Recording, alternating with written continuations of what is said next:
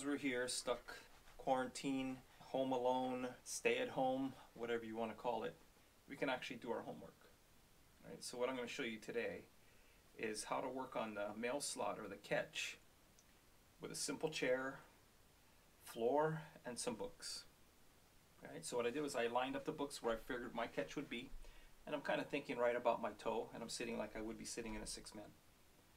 So from here, my idea is to come from my recovery and come straight in here, but without touching the books. And notice what I'm doing here is letting my arms put this into that mail slot there. So there's my line right there.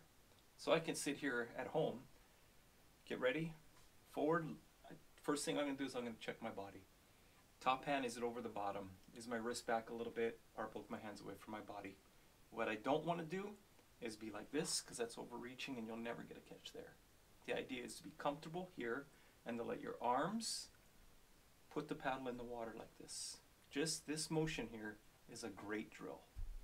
Right? So as I go to the ground, now I have a little pressure on my top hand.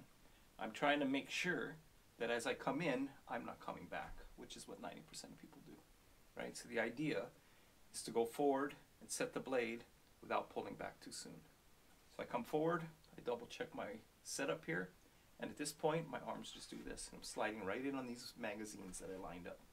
I kind of line them up at an angle that I think my paddle will be going in at. Right? So very simple.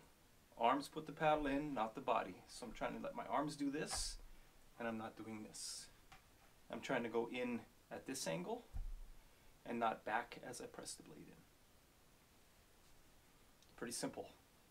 You guys can do this at home. Now you get a chance to actually work on your homework. You have no choice.